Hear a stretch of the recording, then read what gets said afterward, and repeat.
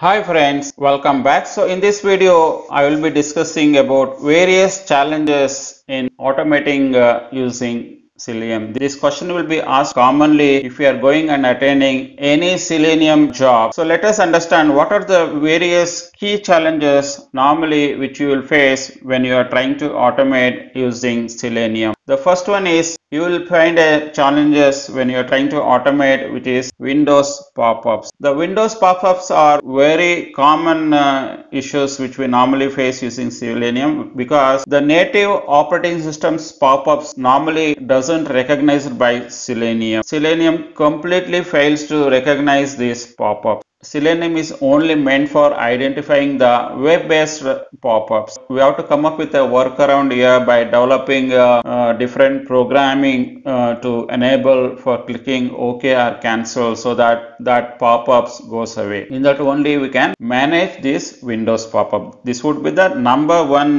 challenge which we normally face in Selenium. The second is dynamic elements. The dynamic elements, normally with the latest technology website, everything will get populated based on the user information. Every user gets a different user screens, different functionalities, different roles and responsibility. Based on the different roles and responsibility, you would be seeing different things altogether. So that time it is very difficult to recognize any object when something is coming with totally a dynamic perspective. That time we should use a dynamic XPath or CSS selector for identifying the dynamic element. Sometimes even we should be able to use these contains, end with, start with Selenium functions in order to identify these dynamic elements. Even with this, still we face a lot of issues where we should think various trial and error method for these dynamic elements. Then the third one is timeout or sync issues. This is the normally issue which we face across any automation tools in those matter, because this is a common issue which we face in any automation tool. When some objects are not loading properly, when certain objects doesn't load properly,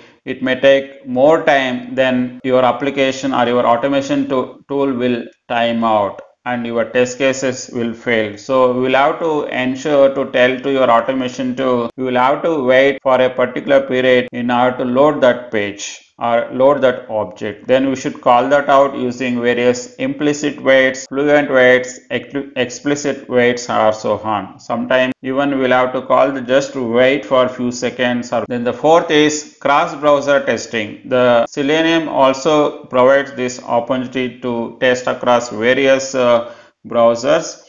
It may happen that particular browser it may fail. So that time we should use a different strategy to identify those objects by using various locator mechanism. The fifth one is we cannot bring a automation using Selenium mobile apps directly. We'll have to go for APM, another open source tool. The sixth is page loading.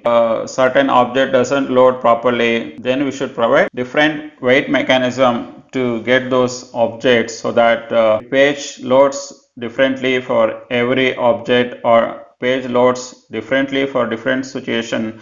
Then we can accommodate that. Then the seventh challenge is test reporting. Test reporting is a very huge challenge because normally we do expect to get a better result, better reporting mechanism. Tester, by going through this test report, automation report, they should be able to easily identify the issues coming from these reports. But these reports are not so much robust and also not detailed enough. These reports are little complex and not easily maintainable. These are the 7 important major challenges normally we face as part of automating using Selenium. I am hoping this video was very useful for you. If you guys really like this video, then please give a thumbs up to this video. If you guys are not subscribed, then do subscribe. Thanks for watching this video. Bye for now. Take care.